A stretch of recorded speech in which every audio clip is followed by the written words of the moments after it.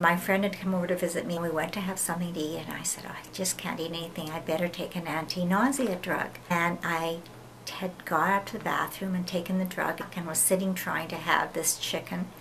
And my tongue started to feel as it was swelling.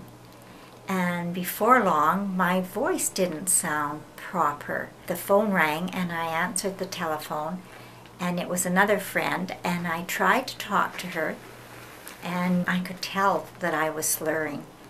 And I said to my friend, I have taken that medication before.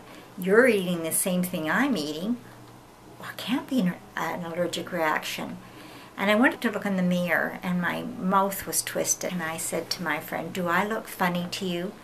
And she said, well, your mouth is twisted, and your voice is slurred. And I said, I'm afraid maybe I'm having a stroke. So I phoned my doctor, and another doctor called me back and said, I think I should see you. And she came to my apartment. My mouth was so twisted, and I was slurring. She said, I feel this is an impending stroke. So my friend drove me to emergency, and on the way, pain started on this side of my face in the ear, and it went straight over to this side of my mouth. And by the time we got to emergency, it had started on the other side, going to this side of my mouth. And the pain was just severe, and my face so distorted.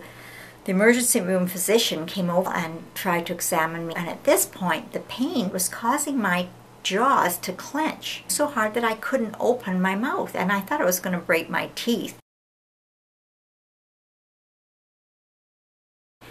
And the pain was just unbelievable. And the doctor said, I'm going to get you something for pain. And she went, and through the intravenous, they gave me morphine and Gravol, and it acted very fast. It seemed seconds to me once the morphine and Gravol was given intravenously. The mouth came back to normal, the pain disappeared, and my speech took a little while before it became normal. No one could understand what had happened to me. Everyone said I was a puzzle. Then at 2 in the morning, internal medicine came to see me, and they thought I had a TIA. And you had a CAT scan as well? Yes, and that didn't show anything. Can you show us now the medication? It has always worked before, and nothing had ever happened. Prochlorperazine, 10 milligrams, which was known to me as Stemetil.